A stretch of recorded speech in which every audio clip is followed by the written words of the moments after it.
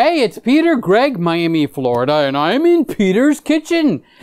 What are we going to make today? I got to make dinner. Sit back, relax. You are about to watch a Peter Gregg video. Something warm, human, and wonderful happens when you watch Peter Gregg. Okay, we got chicken thighs.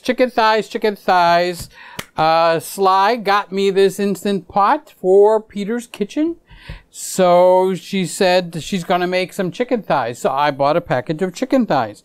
So what are we going to do with the chicken thighs? First, we got to open the package. Here we go. I'm using a scissors. I know it's a new modern device that you use these days. Scissors. Okay.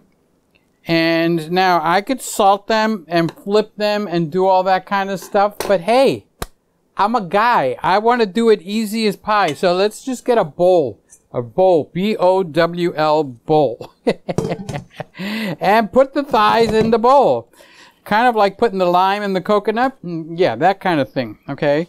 So with chicken, you want to make sure that you keep your fingers clean, your utensils clean. You don't do any cross contamination. I'm getting a little thingy here. Okay, so I'm going to kind of divide them up. Why don't I put the camera, the overhead camera on so you can see? I got one of those. Yeah, I bought it. I bought it at, you know, the 5 and dime. Okay, so now I'm just going to take the chickens and make sure they're individuals. My hands are going to go in here eventually. Okay, so don't be thinking that they're not. They are. I'm going to just get them so they're separated in the package. So this is an easy, fast to make, but not fast to cook. Okay, and the reason for that, and I'll talk you through this in a second, but first I want to kind of get all the ingredients going in here. So I'm going to just sprinkle it with a little EOOVVDDD, whatever they call this stuff. This is extra virgin olive oil. Okay, all right. And then I'm not going to cross-contaminate yet, but I am going to put and sprinkle it with a little nutmeg. Nutmeg on chicken thighs? Just, you know, there's a billion channels. You don't like this? Go somewhere else. I'm just laughing when I say that. It's because it's like, no, I don't want that. All right, so this is like onion powder. See? That's what it is. Onion powder. Onion powder actually is a little bit sweet. Okay, so just cover it all like you're salting it heavily. Okay, and then we need a little bit of salt. So I'm going to use garlic salt. There we go. I wanted to. Okay, so I'm not going to over salt it because I take blood pressure pills. So I'm not supposed to have salt, but anyway. And then a little garlic powder. There we go. So I'm putting some, now you don't have to use this brand. You can use whatever stinking brand you want. Just put some garlic powder. Garlic powder is going to give it some heat. Then I'm going to use something I'm not going to show you. Yeah, well, I'll show it to you. This is wild oregano. Wild oregano, okay? So this is kind of a little bit different than what you get in the store. You can find this kind of like on Amazon, but it's kind of like from the Mediterranean area. So I'm sprinkling this kind of like all over. It's going to give it that restaurant taste. That's like, what's in this thing? Okay. And then I personally take the oregano when I buy it, and I even grind it finer. I'm not interested in oregano chunks and stuff like that in here. Okay, one more thing. Okay. You could put like 2 or 3 tablespoons of strawberry jelly or apricot jelly. I use apricot jelly a lot. Or you could just use brown sugar. Just get brown sugar all over it. Okay. Heavy on the brown sugar.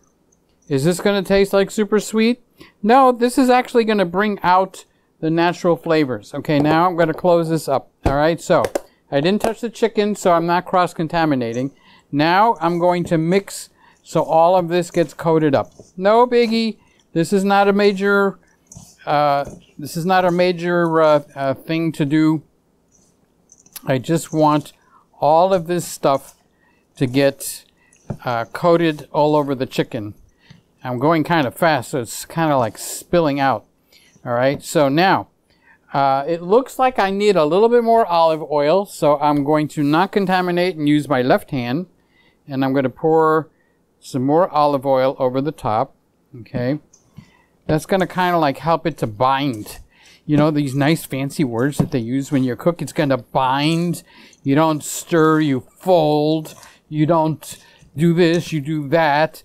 Incorporate. Oh, I love the word incorporate. I'm incorporating here. This is a really big business transaction. I'm incorporating the chicken thighs. So now I coated them all up.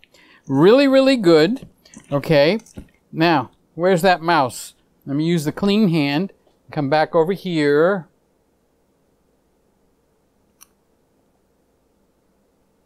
And there we go.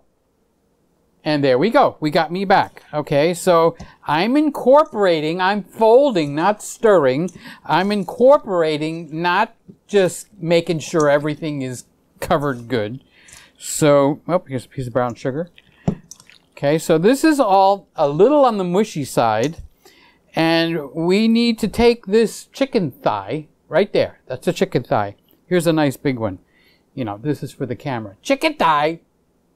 Thumb. Okay, and we need to cook this to exactly the right temperature. If it's undercooked, it could be dangerous. Okay, chicken needs to be cooked. If it's overcooked, it's dry and stringy. So how do you get that perfect right temperature?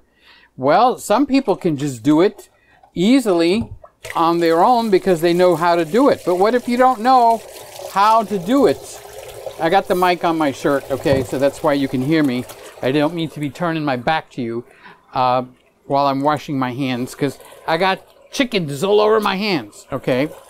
So now I'm washing the bacteria off. Now, speaking of bacteria, we want it dead.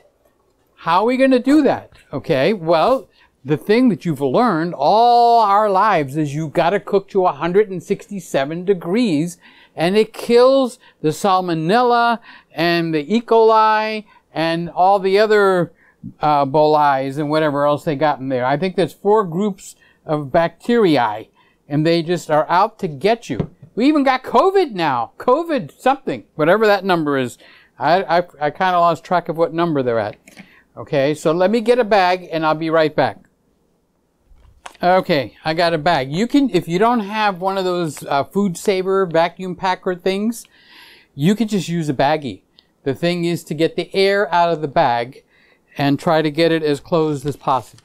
Okay, so this is a vacuum packer. If you don't have a vacuum packer, don't freak out. You can do this right there in your very own home with your baggies. Get a couple of different size baggies. Okay, so get these in there. We're going to put these in the baggies. Now, we're going to cook these for, I'm going to cook, well, what you need to do is cook them for 2.5 hours at 155 degrees. Okay? So I'll explain that to you in a second. Let me go vacuum pack this, and then I'll do some talking to you. Okay? Don't away. I'm back. I just vacuum packed these in the food saver type of machine. The machine is not actually a food saver. This is a vacuum chamber, okay? So it sucked out all the air and it made a nice bag. And now I'm going to try to get the chicken to be kind of like on the flat side, okay? And that's so that the heat can get there. All right, now I'm going to get this into the water. Give me a second. All right, so this is the Instant Pot. What I'm going to do with this Instant Pot is I'm going to bring these to the temperature that I want them to be cooked at. They're inside of a food grade plastic baggie type thing that I had all the air sucked out of it. And I want it to cook right exactly to the temperature that I want it to be cooked at, which is a lot lower than what would happen in the oven, which is over there that you can't see. So in the oven, I'd put it to 350 degrees if I overcook it or undercook it, or if I put it into one of my pans or a cast iron pan, I can undercook it, overcook it, or there's always that possibility that I would actually cook it perfectly. So now that I got these in the bag is sealed. I can turn it any which way I want. This needs to go into the water without me making a mess. It's okay. So I'm going to use, where are those tongs that I got out here? I saw some tongs. Oh, here they are. Okay. Let's rinse the tongs. I don't want cross-contamination. Okay. Now I'm going to close the tongs because I don't want to puncture the bag. And I'm going to push this under the water. All right. Where is that mouse? I want to show you. Okay. All right. So I'm going to put this under the water and I'm going to show you the overhead camera. Okay. Let's get this centerized. There we go. Okay. So now this is all under the water. I got a little piece picking up out here. Sticking out is the right word, so that I can just grab it when I'm ready to go. I'm going to set it at 155 degrees. You can actually get this thing going ahead of time before you even start to put everything together so that you can get up to the temperature. Sous vide is different than pressure. So yes, I'm cooking in an Instant Pot. No, I'm not using the pressure side of it. This particular model, the Instant Pot Pro, you know, I'll put a note and put it on the refrigerator so you can go and remember. If not, I'll put it in the description below. So when this comes out, we're gonna finish it up and I'll show you how to do that. I'm gonna plug this in now because I'm too far from the plug and get this thing cooking so I can have dinner tonight. What'd you say? What'd you say? Oh, I think I was watching it. I was watching every minute by minute by minute. What? You mean I didn't have to sit here and watch it? It was supposed to be in for 3 hours, but instead, I think I fell asleep. And if I look at it, it's 5 hours and 50-something minutes. So we've actually gone, what, 5 hours? Yeah, 4.5, almost 5 hours. So that goes to show you, you can put it in. Let's see what the temperature is. So there is no pressure in here because we are sous videing, S-U-V-ing, S-U-V. So I'm going to open this. This will sweat and it will drip some very quite warm water. So I'm going to take this and I'm going to lay it over here because that's a cutting board, it's waterproof. All right, and here is my bag of chicken. Okay, so I'm going to put the bag in a plate so we don't make a lot of water. I do have the mouse and the mouse pad, so I'm going to pick this up. Wow, how simple it was to make this. Look at this, look at this, look at this. Look at all the juice in this bag. Oh, Madonna mia. Where's that top camera? Where is that top camera? There it is. Look at all the juice in the bag. Let's put it over on this side. Look at that. All right, so I'm not going to throw that juice away. Heck no. Let's take a reading, okay? I'm going to read 155.8. So our temperature on this one is pretty accurate. All right, let's come back. Let's come back to the Big Papa cameras. Okay, so I'm going to cut this open. I'm going to use the scissors. I'm just going to cut this open like that. Okay. Oh, you have no idea how good that smells. Oh my Lord, this is restaurant quality smells going on in here. So I'm going to put them on this plate for the moment. I don't know why. I should just get the platter and put them on the platter. You get this at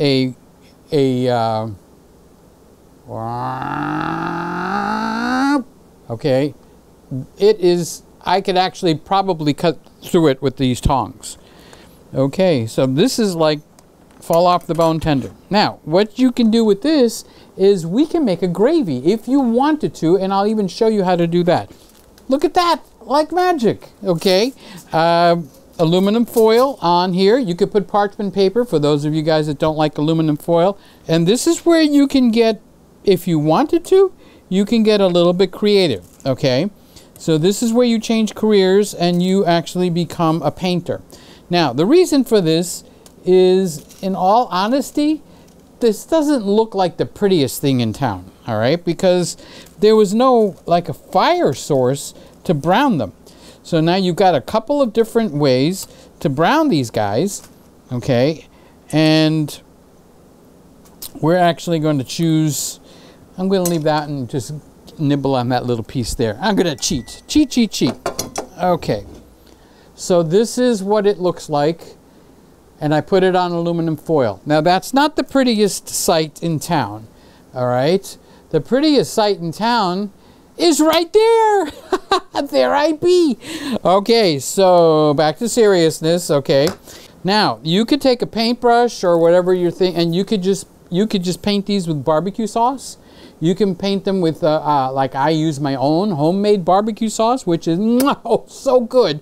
But there's another thing. Let's say you don't want to fiddle and faddle around with that. You could take a bowl like this, and you could just get yourself an egg, E-G-G, egg, out of the Frigidaire, okay?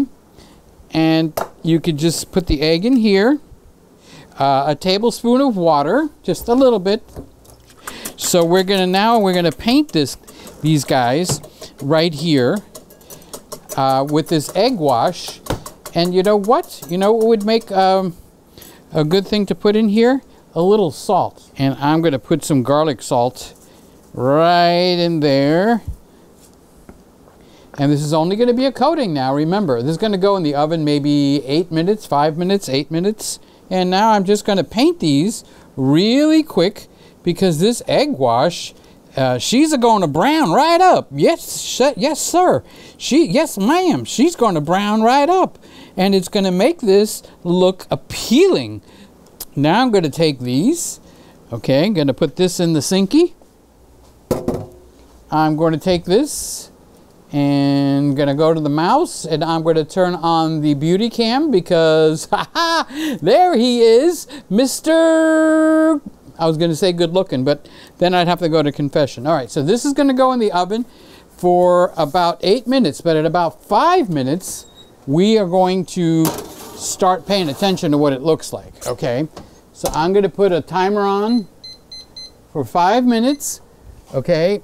And now I'm going to bring out the pan out of the oven, and there you go.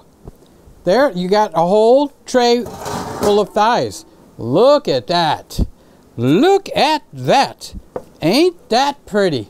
Look at that. Whoops, wrong way. We got the chicken thighs, and we put them into the sous vide method of cooking. The sous vide method of cooking is we use water controlled temperature as the heat source. It doesn't go in the water directly. It goes into a food grade bag, a baggie, if you may, okay? And that baggie goes into the water, and the food and the water don't mix, okay? So let's put this over here. There we go. That's a plate of thighs. Okay, now, how tender are these thighs? Let's find out. Let's go to the face cam, which is right here. So I'm going to, ugh, terrible, or oh, wonderful. Okay, so let's find out. Oh, I did make a roux a gravy while that was cooking. So let me show you the gravy. All right, so this is the juice from the bag. So what did I do? Okay, let me show you the juice. No, not all juice. Okay. This is the juice from the bag. So what I did is 2 tablespoons of butter, real butter. I use Kerrygold butter. And 2 tablespoons of flour, regular flour, okay? And then you put those in and you cook it a little bit so that it becomes a paste. After it becomes a paste, then you're going to pour through a strainer all that liquid that was in the bag, okay? Remember there was a lot of liquid in the bag? Okay. So this is the gobbledygook that was in the strainer, and I don't want this in my gravy. That's what's left over, and I poured the liquid through there, and that is no longer in my gravy. I don't want that in my gravy. So now that is in the sink where it belongs. I could take a piece of chicken, okay? Then I'm going to get a little of that gravy. I'm going to pour it on. I'm not going to pour it on totally. Now the gravy's a little sweet. Okay, remember we did put whatchamacallit, brown sugar in there. So if you don't like sweet, you don't want to put that gravy on there, or don't even make the gravy. Okay. Okay, so now let's cut this. Let me make this so you can watch it. Okay. So let's cut this here. I don't know if this is close enough to see the juice. That's as close as I can get it. Okay. Okay, so this is completely juicy. Okay, see when I squeeze it, see how the juice comes out? It just kind of drips out. So this means it's not overcooked or undercooked. So I'm going to take a piece. I'm going to do the customary blowing on it.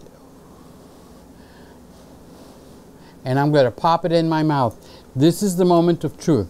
Either this is going to be an amazingly perfectly cooked chicken thigh, or this is going to be pure garbage, okay?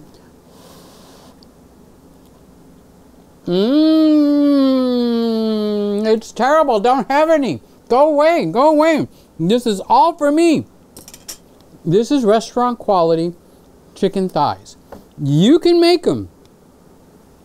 This video might have looked like to be long, but it's just like getting all this stuff on your chicken, putting it in a bag, presetting your sous vide machine, or in our case, the Instant Pot Pro. Thank you, Sly. She sent it for the Peter's Kitchen. Turn it on and go skydiving, or parachute jumping, or snorkeling, or just go take a nap, or watch a Christmas movie. I watch Christmas movies all year long. Now you can take these and put whatever you want as an individual serving if you're not like a big family, and put them in separate bags. Let them cool down a little bit because it'll melt the plastic on the baggies. Okay, that's how hot they are. Okay, and put a single serving and freeze it. And when you take them out of the freezer, if you eat your thighs cold, then by the time you get to work, Sly, you want to take some of these to work? If you want to take 3 or 4 thighs to work, put them in a baggie, wait for them to cool off so you can, touch them. Okay, put a serving in a baggie, pop them in the freezer. Then when you take them out the next day and you take them to work, put it in the refrigerator, they'll be thawed. Or you can heat up your Instant Pot again, fill it with water, and put them all in a bag and put it, let's say, 140 degrees, just to warm them up. It'll take about a half hour or longer, and you're ready to rock and roll. All right, we have a successful, delicious chicken thighs. You can make sandwiches. You can just, and people will go like, where did you get those things? That's the best tasting thigh I've ever had. Normally they're just like, ugh. So why shouldn't your chicken breasts or chicken thighs, maybe we'll make another one where we make chicken breasts, okay, be out of this world enough for you to start a restaurant? Peter Gregg, Miami, Florida. Welcome to Peter's Kitchen. I forgot. Please subscribe. Please subscribe. Okay.